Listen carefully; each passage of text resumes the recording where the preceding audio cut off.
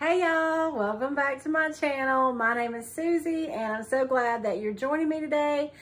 I have had surgery about 3 weeks ago and I am finally getting around some. I just got home from work and I'm about to go do some physical therapy. And then I want to get started on some spring thrift flips here in my studio. I'm going to show you guys what I'm working with and what I've pulled out of my stash and what I'm going to be doing with some of these projects today. Okay, so I may not get to everything here in this video, but this is the stuff that I want to get something done with. This is an old jewelry box that I had previously painted a long time ago, and I had a vinyl transfer on it. I just got bored with it, and it really wasn't my style anymore, so I want to see what I can do with that. I've got one of these metal planters that I want to make a floral arrangement with. Somebody's going to have to tell me what this is, but it's wood and it was $2.99. I don't know, maybe it's a matchstick holder. You guys can tell me, but I'm going to do something with it. I've got this odd candlestick here. And I have this, what is that, an artichoke? One of those artichoke things? Let me put my crutches down. Hold on just a second. I'm so tired of crutches, y'all. Anyway, I have this artichoke thing here. I paid $3.50 for it. I paid $2.99 for this candlestick. I also have this little box that Mom gave me that I kind of like as it is. Y'all let me know if you think I should do something with it. This is just a little Dollar Tree lantern. I thought it was cute. Want to do something with that. I have a bunch of these pant hangers. These like metal and wood pant hangers. I think these are old, but I want to do some kind of hanging artwork with these. I got this cute little basket. I've got this little cutting board here that somebody had already done a stamp on, but I think I can clean it up and do a little something with it. I'm not sure what I paid for it. Not very much. I don't even know what this is, but I want to make something out of it as well. It's just a wood tray. I think I'll make a sign. And then finally, this is ceramic. It used to be a lamp, and I have already painted it and spray painted it a while back. It's like a milk jug or something. So I think I'm going to put something on it. Maybe I got to clean up the paint some. And I want to do some kind of floral arrangement on the top. And so I want to show you all the products that I definitely want to use. I have not yet used this birds and bees stamp from the new IOD release. So I want to use it. I love all these birds. And I don't know if you guys are aware that IOD has these folders, and they are absolutely perfect for your stamp sets, and they're not expensive either. They're very kind of inexpensive, and they hold them perfectly. So I'm going to use those. I have the spring decoupage paper from Roycycled. Had this a while and I have not used it yet, and I've been dying to use this rabbit, and I am thinking that he is going to fit perfectly in there. I get my decoupage paper from Sonnet's Garden Blooms, and I'll link her below. And we've also got the Melange paint inlay that has some bees on it as well that I thought would be very springy, and a lot of florals. And then this is a last year transfer that I still have not used all of it. And luckily, I have not used the bunny. So I definitely want to use that and some of these florals. So stick around and let's see how much of these thrifted items I can get flipped today. I'm so excited about this week's transformations. We're going to start with these two metal items. I love these planters, and a lot of times you don't even realize the beautiful detail on them until you paint them. First and foremost, always take your tags off and clean up your items. Looks like I paid about $3 for the floral tin, and I think it had some floral in it. I don't remember what it looked like. I took it out long ago. And this little candle holder was unique, but it was the only one. I am going to paint these both with 2 coats of Apothecary by DIY. Nothing says Easter and spring like Apothecary paint. It's definitely a favorite of mine and has always been.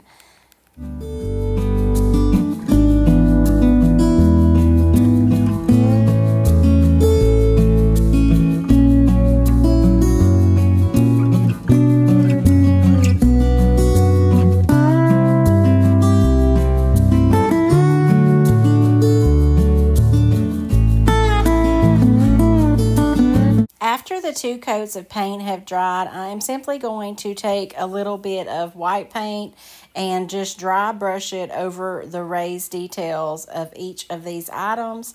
Like I said, you have no idea how pretty those details are until you bring them out, and this is a perfect way to do it.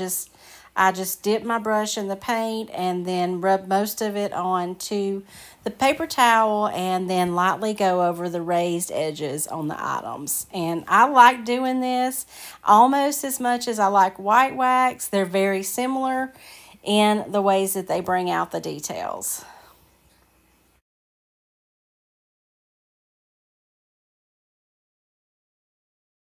Then I sealed both the items with some clear wax, and I'm going to do a floral arrangement in this one. I don't glue my foam down just in case someone wants to take it out later. It's tied in there. It's not just going to fall out.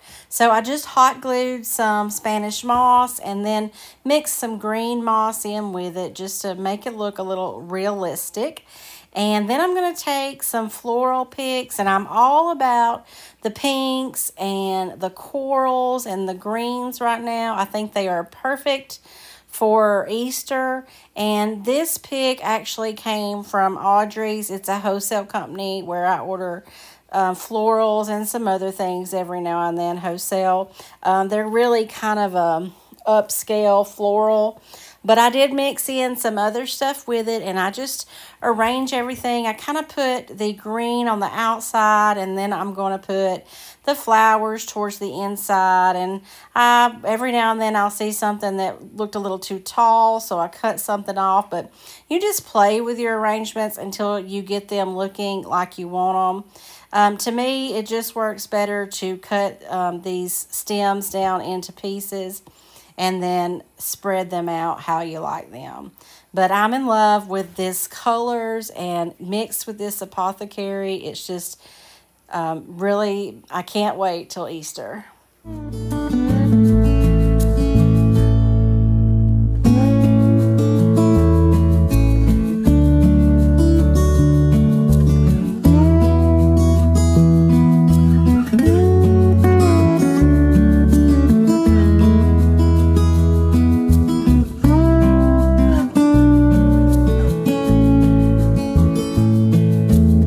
Moving on to the next project, y'all. I really don't even know what this is. It looked like some kind of handmade tray.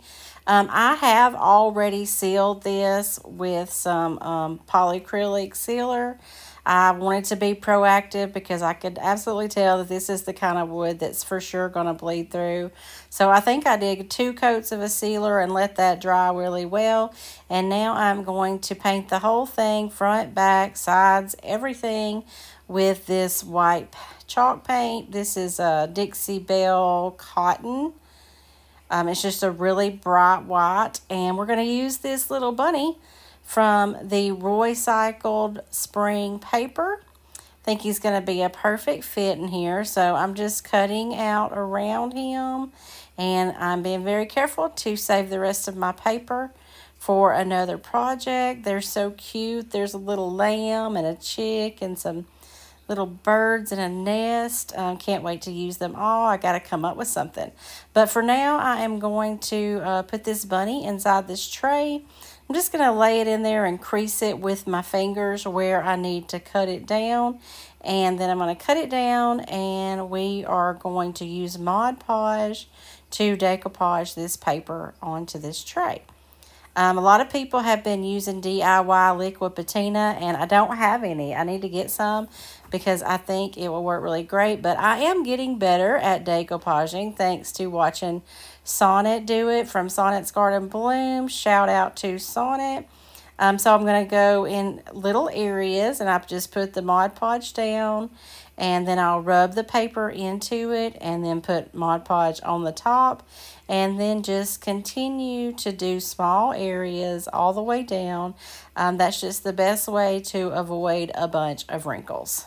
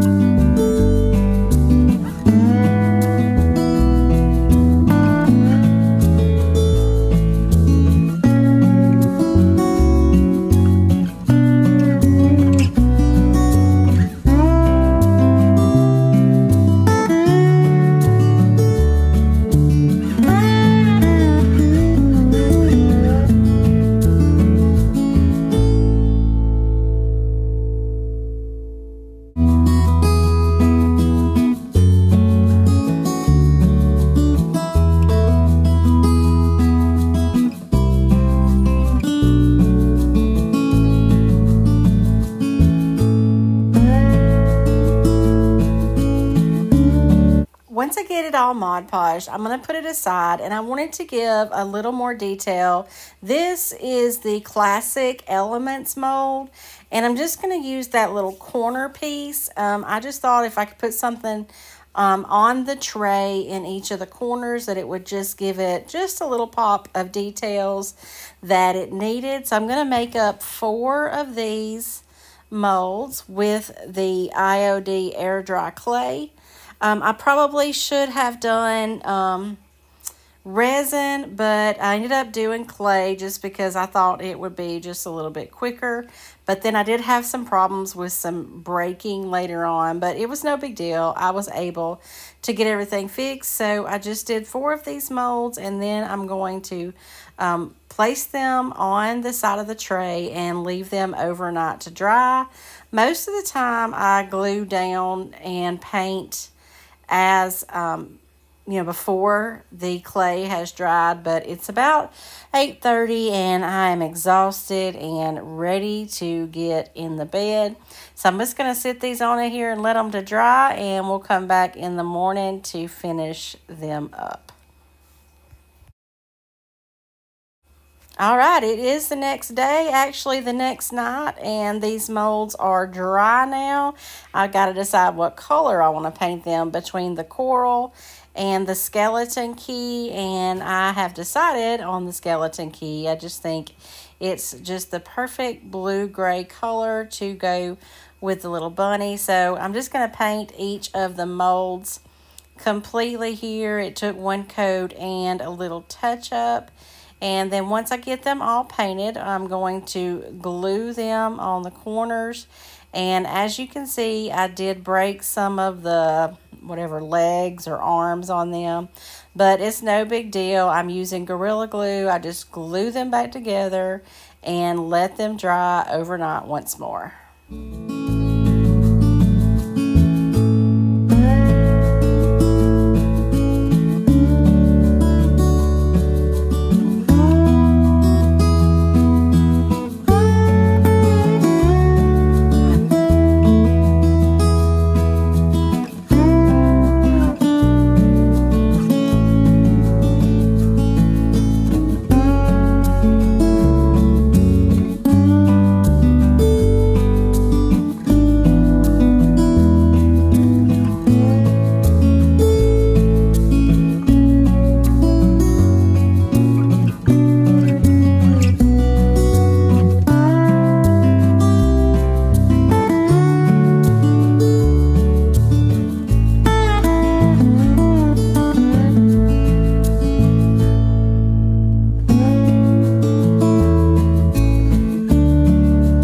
Next day, after the Gorilla Glue had had time to set up good, I am just going to do like I did before and do just a simple dry brush of white over the molds. And y'all, how adorable is this bunny? I am in love with this. I put a sawtooth hanger on the back so it can hang, but it's also wide enough where it will just sit on the counter like a shelf sitter.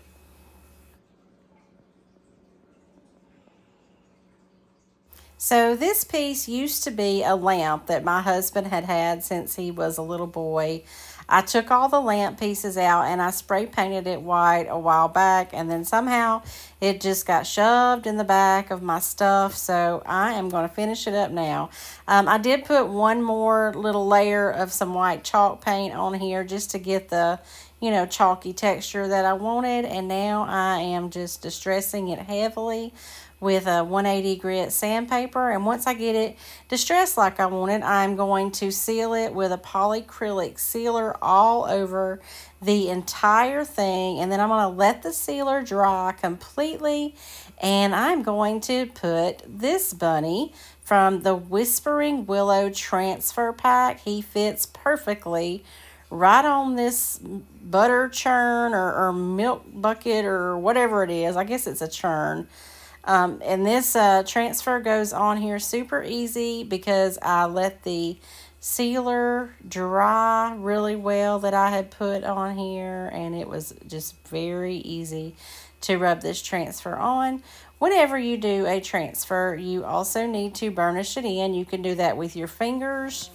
I put the bunny on, and then I also added a few other little greeneries, and now I'm going to hot glue this floral foam up top, and I'm also going to glue a dowel rod down through the hole because there was a hole in the lamp too, and just to make it look like a churn. And I took the dowel rod was new, so I took some antiquing wax and just kind of stained it just a little bit. And I have one of these spears, half spears, I guess that's what it's called, of some holly leaves, and I thought that it actually went on perfect. I did take in some more greenery and just fill in a few areas, but I'm so glad I finally did something with this churn, and I love how it turned out. Y'all let me know what you think about this. And this, remember, this was a lamp, and I wish I had a before picture of it, but it really is an amazing transformation. Okay, are y'all still hanging with me? We've still got lots of thrift flips to do. So this is the little artichoke that I paid $3.50 for. It's ceramic, I guess. Well, it's kind of light, so maybe it's resin. I'm going to use this Coral Crush. This is a resin paint. It has a built-in sealer and everything. It covers really well, so I'm just going to paint the entire artichoke with this coral. I love this color for spring. It's so vibrant and so pretty.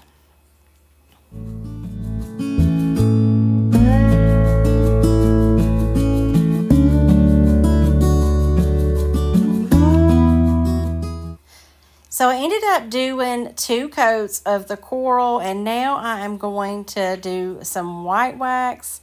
I love the white wax, just like the dry brushing on top. The difference is the wax goes down in the lower parts where the dry brushing sticks on the top parts. I wanted to do this on this because I wanted it to stay down in the crevices with the details, but also, as beautiful as that coral is, I did want to tone it down just a tad, and the white wax is perfect for that.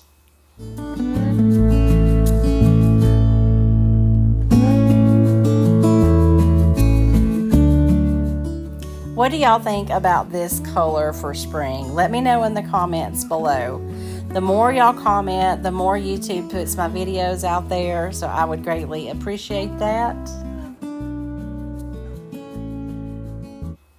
This little mini teeny tiny cutting board. Someone had already painted the center of it white and did a stamp on it.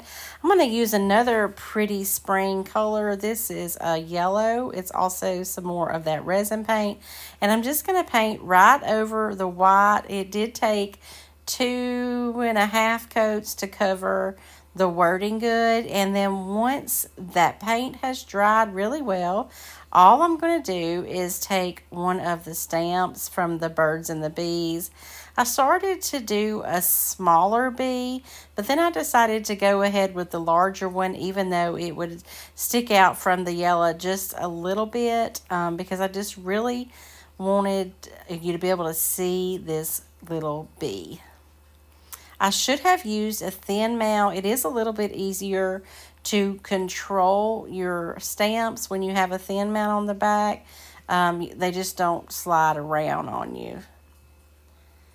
So you just hold it in place and then press down on all the areas of the stamp to make sure that your ink is coming off, and he turned out pretty good. The only thing else I did was I took my ink pad and just went around the edges of the cutting board, and I tied some jute twine and a tad of greenery on it, and he is so cute now. I love this yellow color.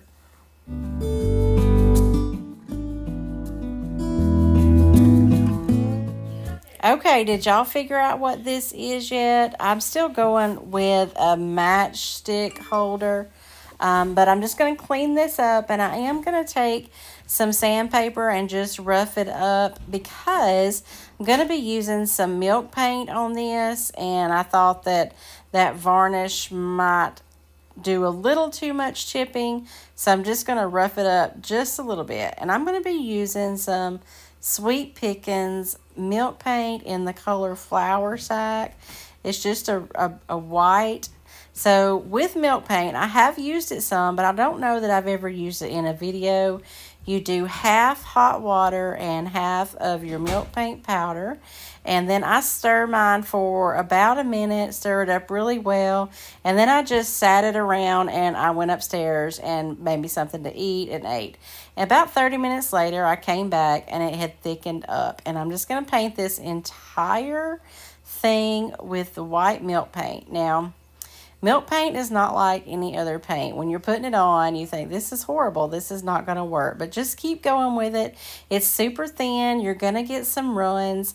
One thing is you don't want to work your milk paint too much. I try to stay in the same direction with my brush as much as I can.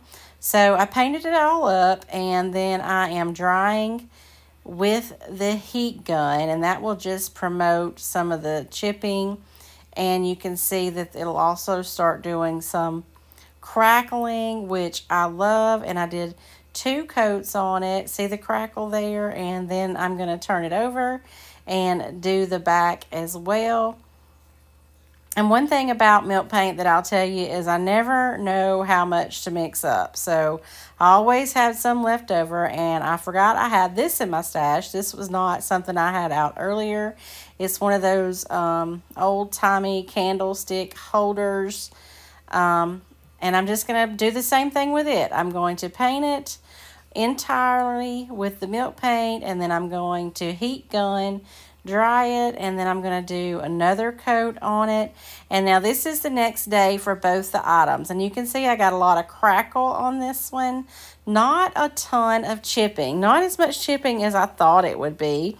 But still, it works out good. So I am going to distress all the edges. And I'm just going to promote a little bit of chipping. As you can see there on the right, I also had enough milk paint to paint some wooden utensils that I had in my stash. And see how that's turned out? I wish you could, I'll show you the crackle here in just a little bit. But this one, the chipping on this one was magnificent. It was just perfect. It was just falling, actually, it was falling off a little bit more than I wanted it to, but I just kept cleaning it up a little bit, and then finally, once I got all the loose paint off, I put a coat of sealer on everything just to keep it from chipping anymore.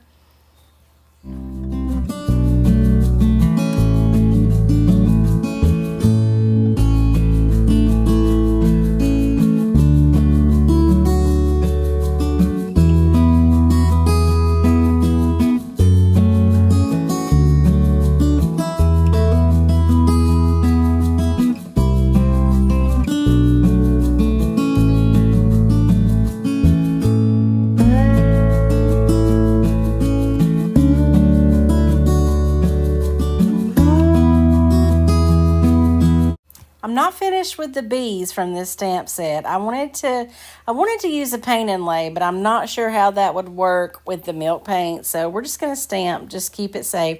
So I'm taking all the little bees and lining them up from larger to smaller. Then I'm going to pick them up with my thin mount. And the great thing about these thin mounts is the lines.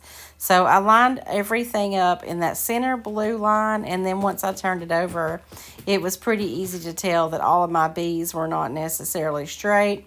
So I fixed them, and then I thought that I had grabbed the black ink, but watching, well, it says black on it. I don't know why, but I thought maybe I got the gray color because they came out so light, but maybe that's just how the stamp, the ink does on the milk paint. But either way, I absolutely love how this turned out. It was very faint and very distressed, and see, you can see all the crackle there now.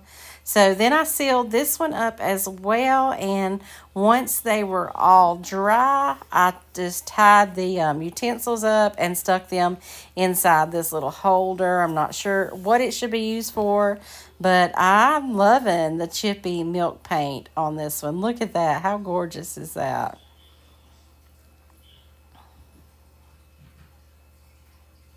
Have you guys used milk paint? Let me know in the comments below what you think about it.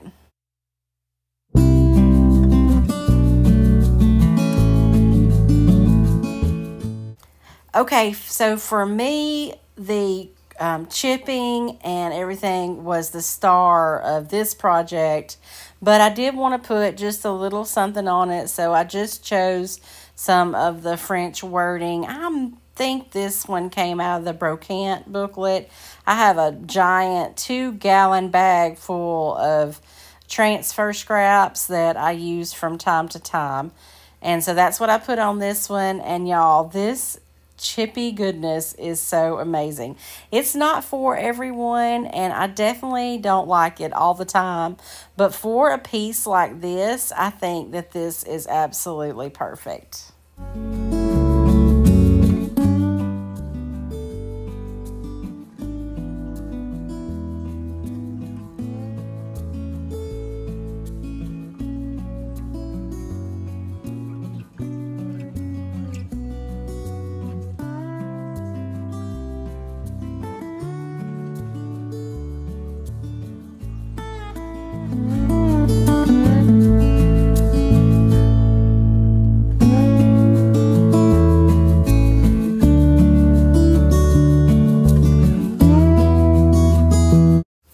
Next up is this simple little basket, and I definitely want to use the little rabbit from the Fleur-de-Lis mold.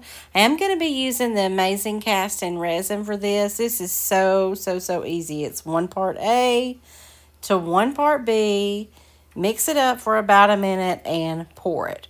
Don't leave it sitting around because it will set up and then you won't be able to pour it. Speaking from experience. And don't mix up a lot. Just mix up what you need. So I am stirring it up really good, and then I'm just going to pour it in my molds. Try your best not to over pour, but if you do, you can take your little stick and wipe it off. I had just enough to do the little bunny and a couple of the little acorns I thought I would use, and then I had just a little bit left over, and I never waste resin.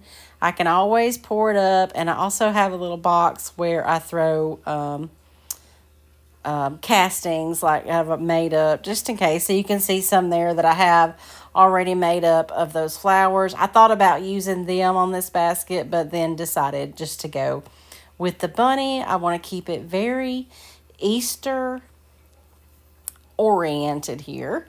So this is about 10 or 15 minutes later. The molds are still just a little bit pliable. I didn't want them to get too hard. I wanted to glue them onto the basket when they were still just a little bit movable so I could press them down as need be. So that's all I did. I'm going to use some Gorilla Glue and put on the back of my castings and then push them down onto the basket and give it some time to get set up. And then once I've got them glued and the Gorilla Glues had a little time to set up, I took the whole basket outside and spray painted it with some white paint, and then I brought it back in, and I'm going to again do the dry brush method, but I'm going to use this coral, and I'm just going to go lightly over the molds, and then I decided to go around the edges, not doing it perfect, just lightly giving it just a little bit of color on the top and the bottom. So now this very plain little basket is a cute little Easter basket.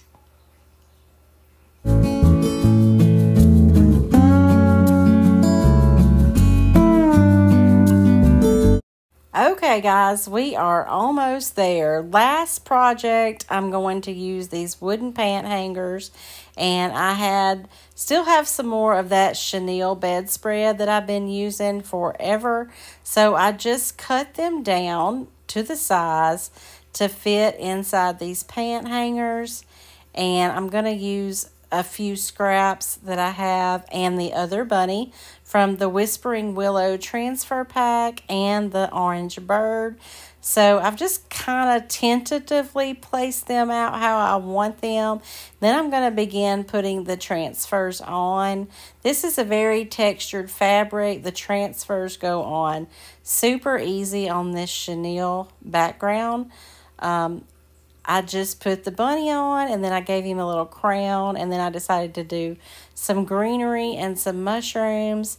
And the bird, I did another one for it, and these were just super easy. Now, when you are doing transfers onto a fabric, you really want to burnish them well to keep any of the edges from popping up, like say if the fabric gets stretched or something like that. You just want to make sure that all the little pieces are definitely down on your fabric. And then I'm just going to take some sandpaper to rough up the edges, just so it doesn't look like I just cut it with the scissors, just to give it a little bit of distressing. And that's so easy. You put these back in the pant hangers, and they're easy to hang, easy to remove, and very cute and a conversation starter. Everybody loves these. What do you guys think?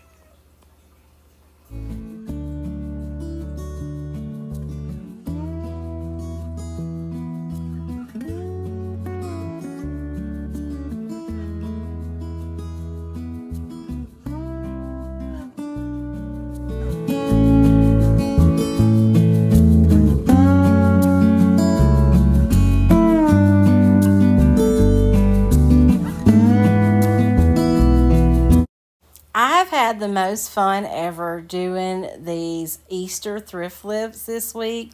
You guys let me know which one turned out to be your favorite in this video. As always, thank y'all so much for watching. I hope that you'll like this video and comment below and share it with your friends.